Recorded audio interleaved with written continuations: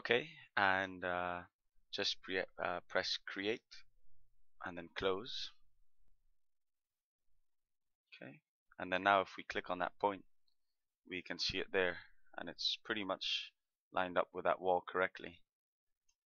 So as well as a reference point on the side wall, we need another one, because here from Wikipedia is the equation for the pressure coefficient.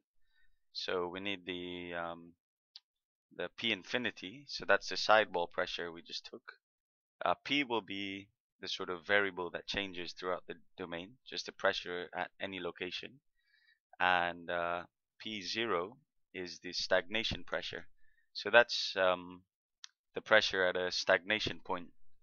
So to get the stagnation pressure, we will take another point at the front of the truck right here. If I plot pressure, I can show you. Here you can see it's a stagnation point here at the front. So we'll take the pressure from there for our stagnation pressure. So again, we'll make another derived part, and again select our Cartesian 1 coordinate system. So this point needs to be just slightly above that reference point.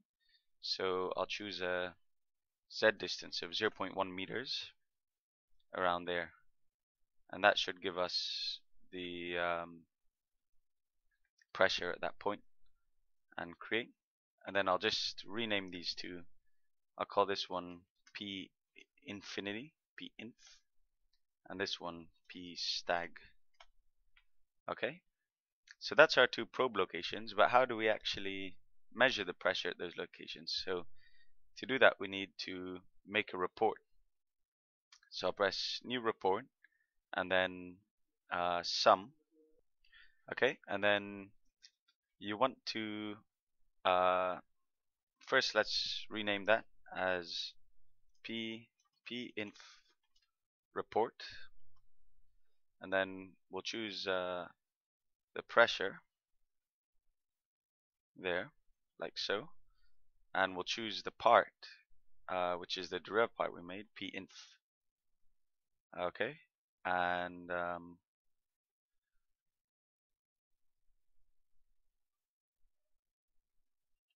that should be good. So now I can right click that and press run report, and you see it's given us the pressure there. So I'll make another one, and I'm choosing sum because it's only represents one value. So the particular point probe only has one value. So the sum will also give us the value at that point.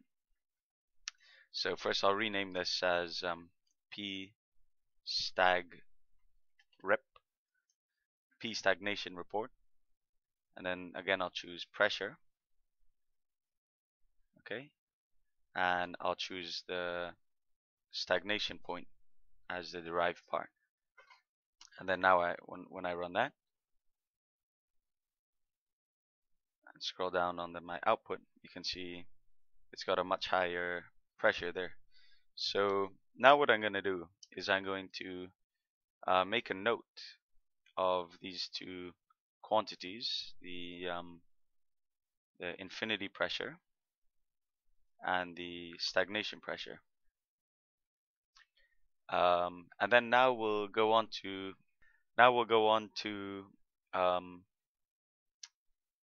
make a field function out of this to actually calculate our pressure coefficient.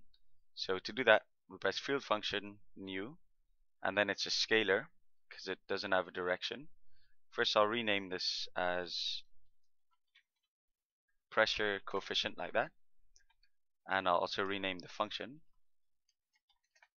And then here in the definition, I'm just going to implement the